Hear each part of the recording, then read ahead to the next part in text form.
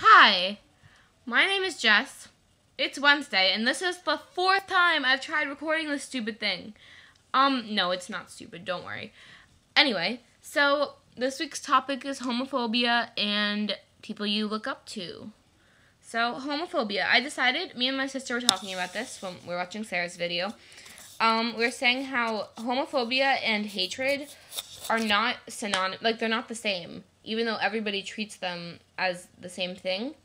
Homophobia is when someone is genuinely afraid, like they are truly afraid, and hatred is just ignorance and, people being, like, uneducated and jumping to assumptions about people. So, I have not experienced any homophobia or hatred, ever, which is shocking because I'm a gay person, and I'm pretty sure every person is supposed to experience something like that, but I have not had anybody give me any shit about it, which is really nice. So I really cannot give advice about that. I'm sorry, guys. But honestly, my attitude through the whole thing has been, if you have a problem with me, then you don't have to talk to me. It's that simple. Like, if someone has a problem with the way I am and who I am, they don't have to be my friend. I said that to somebody once, and she was like, "Oh, no, blah blah blah." But whatever. That wasn't homophobia. That was just her being a dumbass. So yeah, and people I look up to in the LGBT community.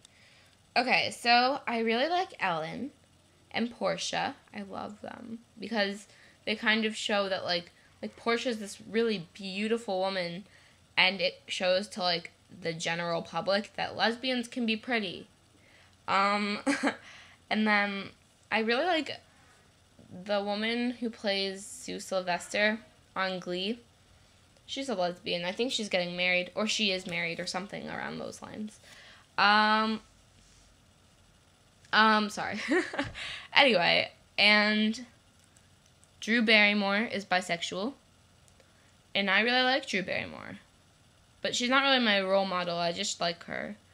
But it made my day when I found out, and I hope it makes one of your days too. Who else? I really think that's it. Unless you count, I have two gay uncles. Well, I have a gay uncle and then his husband. And, I mean, this doesn't really count as celebrities and whatever, but I really look up to them because they're really well established and they have two children, and they're like where I want to be in 30 years. And they show that everything will eventually be okay.